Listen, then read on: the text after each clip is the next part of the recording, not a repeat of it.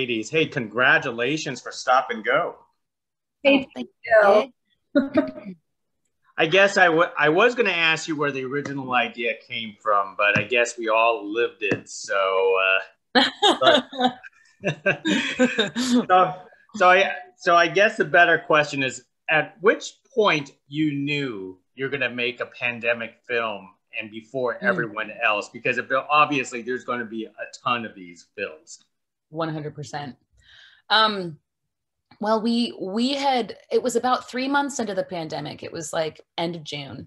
We started talking about, is there anything we can make right now? Just because we never made a feature before, is there anything that we can do just to keep ourselves busy? Maybe we could learn how to make a feature during this weird vacuum time where no work is coming in and we're just spinning our wheels.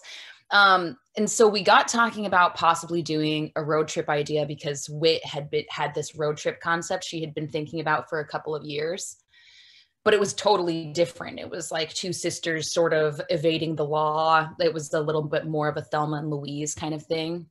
And we sat down one day, in-person, masked distance in her backyard to get talking about a possible road trip, something that we could make right now. And we came up with the idea of a rescue mission for the grandma.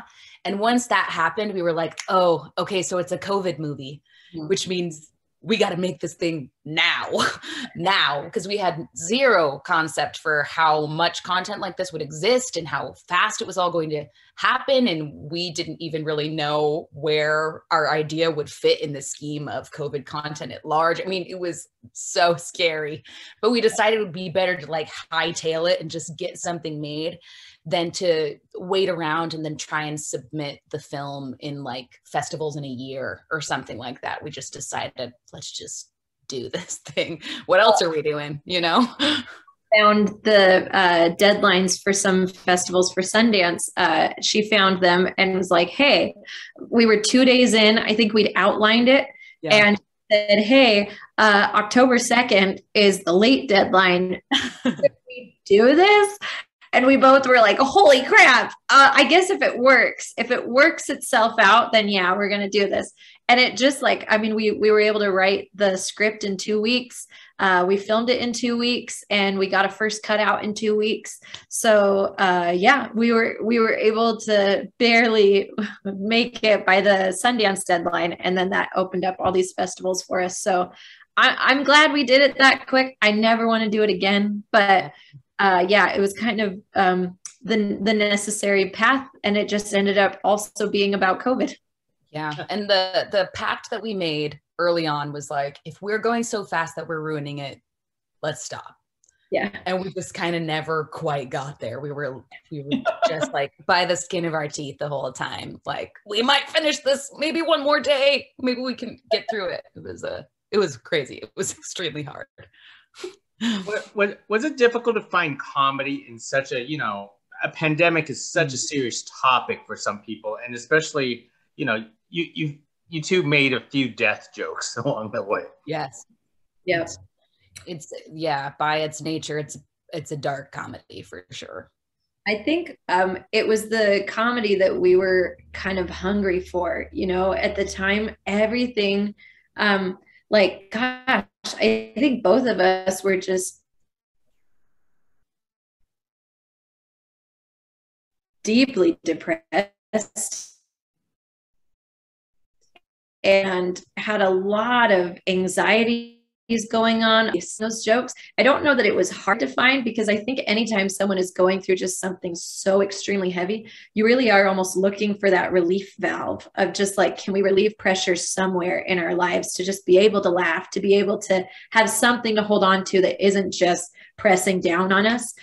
So that's what we kind of gravitated to, is like, well, this is kind of what everyone's experiencing, and I hope everyone finds that relief that we found to make it.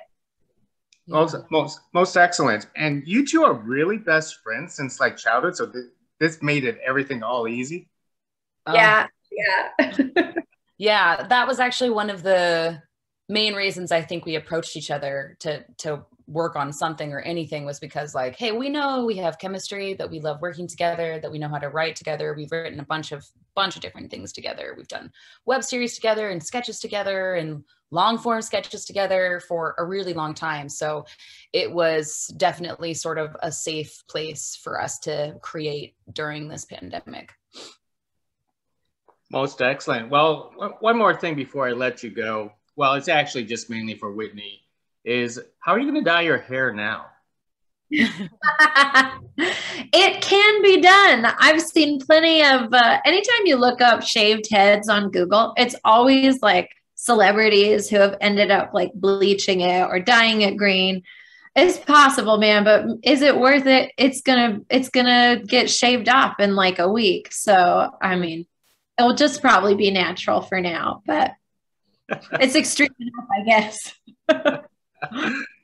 Most excellent. Well, ladies, hey, congratulations for Stop and Go. Hey, thank you very much for speaking to us about this wonderful film. Thank you. Thank you so much. Appreciate you. Bye now. Thanks, Gig. Thank you.